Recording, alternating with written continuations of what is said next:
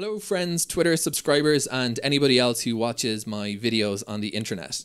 My name is Daniel Rosehill. I'm a Jewish Israeli who moved to Israel from Ireland in 2015, and today I'm going to tackle, I think, one of the most difficult questions that's possible to ask about this conflict. What do people in the pro-Israel camp think about the spiralling death toll from the conflict in Gaza?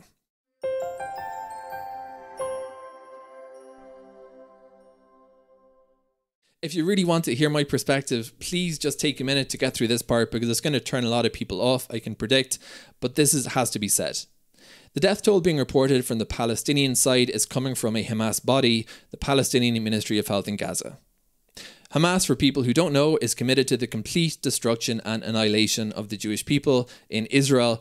Hamas isn't in favour of a two-state solution. Hamas is in favour of a very specific version of a one-state solution, which involves absolutely no Jews living in this part of the world. I'm not suggesting for a single moment that the death toll isn't big and that there aren't a large number of innocent Palestinians being killed in this conflict. However, I'm saying that if you consider the death toll, it's important to remember its source, that is coming from Hamas. Why does this matter? Because in the Hamas worldview, there isn't any meaningful difference between a combatant, a member of one of the Palestinian militant brigades, like Hamas's Al-Qassam brigade, or an ordinary Gazan. All Palestinians, all Gazans in the Hamas worldview are mujahideen, fighters, jihadis in the struggle to eliminate Israel, and therefore when they offer these numbers and reports, they're not tabulated based on that basis.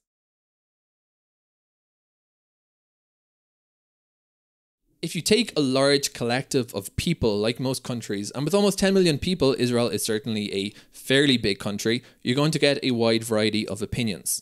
For sure, there are some Israelis, I think a very small minority, who are happy to see Palestinian children dead. But the vast majority of Israelis, and me as well, are very, very unhappy and sad to see this lamentable loss of life. Unfortunately, Israel has been forced to conduct a war, and people seem to be forgetting that war isn't pretty. It's also very important to understand the concept of proportionality in international humanitarian law to get some kind of idea of whether the amount of people being killed in the Gaza Strip is necessary and what's called proportionate.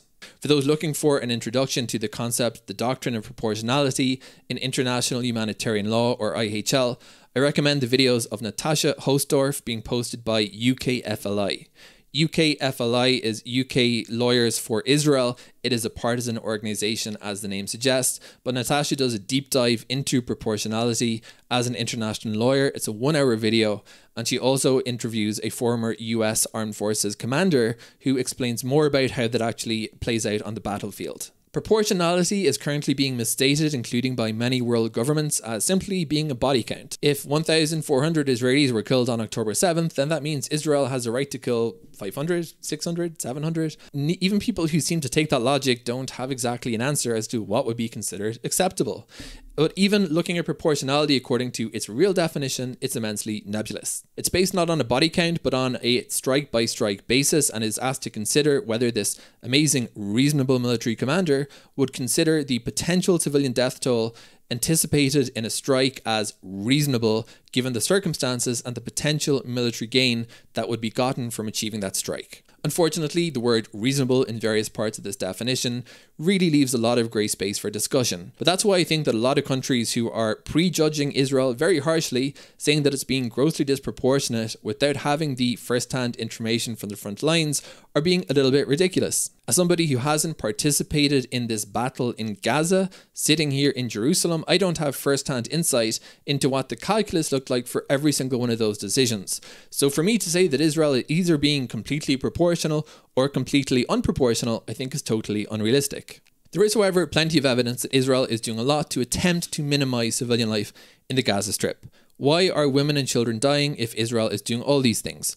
I invite anybody to look at the Gaza Strip on Google Maps, look at the scale, and see how small the place is. Then look at the population density and you'll quickly see that Gaza is one of the most densely populated places on the planet. Consider as well that Hamas has essentially turned the entire Gaza Strip into terrorist infrastructure with a massive underground network that is larger than some underground metro systems solely dedicated to moving fighters about and transporting rockets to be targeted at Israeli civilians. Finally, consider the fact that Hamas has been recorded on satellite imagery footage to be actually stopping civilians attempting to use the evacuation routes that the IDF has set up, as well as the fact that Hamas has repeatedly dressed in civilian clothing, thereby endangering proximate civilians, and even engaged in human shields using innocent Palestinian civilians as protection to attempts to get advantage in the military conflict. Hamas has even gone so far as to make military use of many of the largest hospitals in the Gaza Strip, including the Shifa hospital,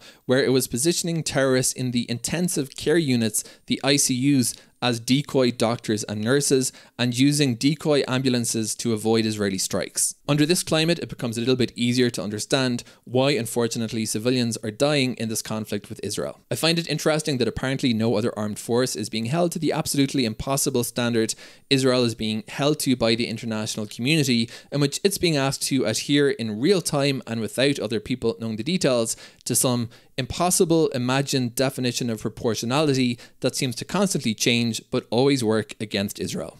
Let me conclude with the question that I have for all these countries who are criticizing Israel from thousands of kilometers away without any insight into what's happening on the front lines of this battle. If you agree with me that Israel has a right to destroy the Hamas terrorist organization, then what do you think that Israel should be doing differently? If you say that we should have a permanent ceasefire, why do you think it's fair that ordinary Israelis like me should be asked to live indefinitely next to a terrorist organization bent on our destruction? If you agree that Israel has a legitimate military objective to pursue in the Gaza Strip, then when you talk about proportionality and reasonableness, what exactly is the yardstick you'd like us to be measured against? Because it seems to be very unclear as to what you consider proportionality.